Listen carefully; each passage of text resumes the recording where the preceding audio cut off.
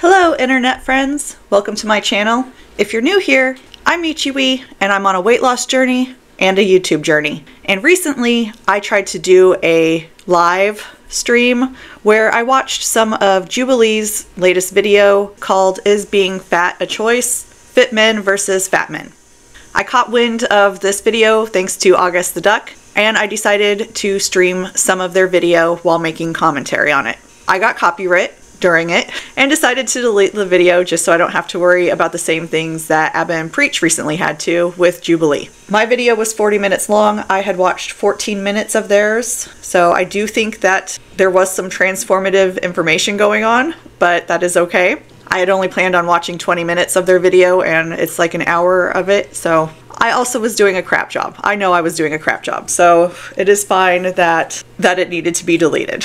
The issue that I have though, and the reason why I'm making another video, is because they decided to bring on a man with a very small EQ. They made sure not to include women in on this conversation, and I do believe it is because the draw to this video is Myron from Fit and Fresh. So if you are not as tuned into YouTube drama as I am, here's the lowdown. Jubilee has been copyright striking people left and right for adding commentary to their videos. They then went on to bring someone who is toxic as hell. Made sure not to include any women in on the discussion, and I do believe it is because he was part of the panel. The things that he said was atrocious, and there was no moderation, making sure that it was kept civil. The biggest man on the fit side was the one with the highest EQ, and is honestly the hero of the whole video. So I believe that they brought on Myron to get people to stop talking about their recent copyright strikes all over the place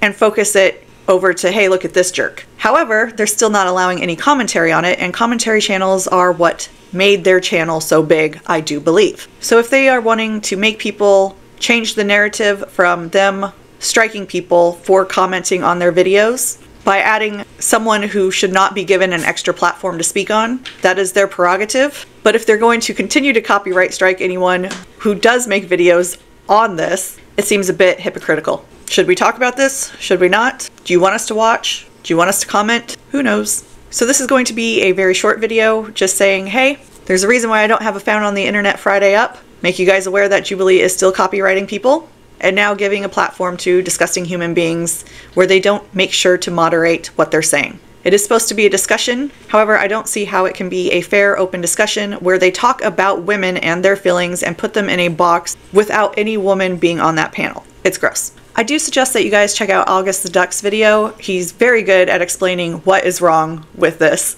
and I don't believe he will be copyright struck because he is a larger creator, and they are being careful with that. Thanks to Abba and Preach. That being said, I'll see you guys Monday. Bye!